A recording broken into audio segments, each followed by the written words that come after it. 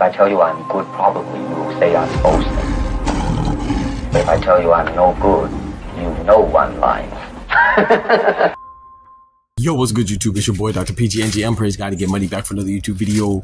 Banger, man. Yes, sir. Yes, man. I know what time it is. The doctor's in the house, man. So check this out. So we have news coming from Hitchins. You know what I'm saying? Richardson Hitchins, Eddie Hearn, and Matchroom, man. You know, he's coming back to fight in December. You know what I'm saying? Good Lord willing. So that's a good news, you know, to see the young man active again, man.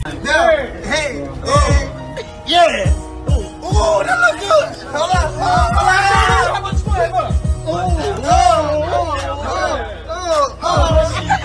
Richardson Hitchins, last time we saw him, some people thought he had a controversial win over Gustavo Lemos. I didn't really think it was controversial at all. I thought it was a close fight where he won the majority of the rounds, you know what I'm saying? So I thought he won, and, you know, and I thought I had no problem with the decision.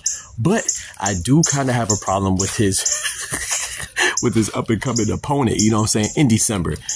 And, you know, and his opponent will be somebody who's moving up to a new weight division and coming off of a stoppage loss. Yeah, that sounds pretty familiar, right? It sounds like Joe Cordina and Shakur Stevenson. You know, apparently this is the end of the year 2024 plan for Eddie Hearn. You know what I'm saying? This is his game plan for all his fighters. Have him have a fight against a fighter who's a former champion, moving up to a new division for the first time and coming off of a stoppage loss, you know? So, you know, let's think about Jose Pedraza, right? Jose Pedraza's last 4 fights include a loss to Carlos Ramirez. Yeah. A loss to, I think a draw with Richard Comey. Yeah, Richard Comey. A draw with Richard Comey. Yeah. A loss to Arnold Barbosa Jr. Yeah. And then a stoppage loss most recently to Keyshawn Davis, as I said, in the 6th round, I believe. Yeah. So, they're all good fighters, you know, particularly Keyshawn Davis. You know, he's headlining his first card against Gustavo Lemos, coming up pretty soon, you know, in November. So those aren't bad losses per se, but it's just, you know, to have them in a row, you know, with 1 draw, you know, it's pretty close to having 4 losses in a row, but he has 3 losses and 1 draw. So that's not the best look, you know, and I would like to see Richardson Hitchins being the #1 ranked fighter in the IBF at 140. I would like to see him have a better matchup, you know, more formidable matchup. You know, what if even try to fight Liam Paro, you know what I'm saying, who you're the #1 mandatory too, you know what I'm saying, the champion that you're the #1 mandatory. That's just a thought, or somebody else, because Jose Pedraza, he's not even ranked at 140, which I'm sure he will be as we get more, we closely approach the fight date. You know how they magically move up fighters in the rankings conveniently when they have a fight coming up. But yeah, it's his first fight at 140. I'm not looking forward to it too much. Well, I am looking forward to it because I would like to see Richardson Hitchins come back in the ring, you know, but I'm not really too excited from the matchup standpoint. But at the same time, you know, Jose Pedraza, he's 35. Damn.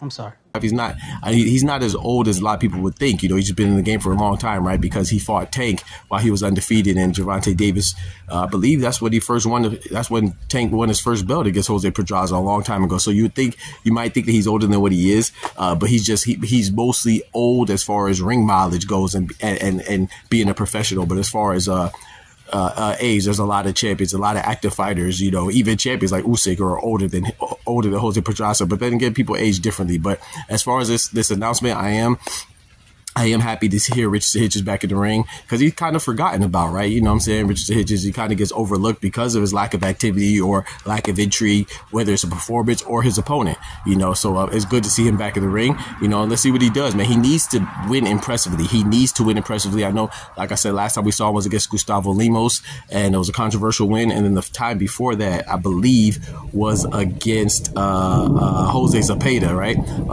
Jose Zepeda. And he won by unanimous decision. Last time we see Jose Zepeda, he just won last night against Ivan Redkosh, but he did lose by stoppage to Dalton Smith the time before that, if I'm not mistaken.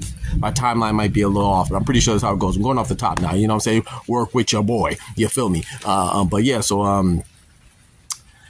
so I am looking forward to this fight, but at the same time, I would have liked it to be somebody who I thought would be more challenging and give Richardson Hitchins an opportunity to demonstrate his skills. But at the same time, if he can win in impressive fashion, this will showcase his skills and get people more interested, and then we can come back for another fight in 2025. Good Lord willing, man. You know, they out there trying to earn with Hearn, but Hearn got to get us intrigued. You know what I'm saying? So we'll see how it goes, man. Maybe it's part of the master plan, and I might stand corrected, because if he shines right now, maybe we could get him that shot against Liam Paro for the IBF, even though, you know, they've been rumblings about Devin Haney challenging Liam Paul back down in Australia for the IBF. So we'll see, man. Y'all let me know what y'all think about that. Are you excited about Richardson Hitchins returning? Are you excited about Richardson Hitchins versus Jose the Sniper Pedraza? Or are you really could be like, miss me with this fight? Y'all be easy. Take care of yourselves. Remember, with God, we can do anything. Without God, we're nothing. The doctor's out. Peace. From the hood to college, both worlds they had to meet. 6 degrees between us, so cold we're about to freeze. But we're Florida boys, hot takes, we bring the heat. We're moving the culture, the engineers to the streets.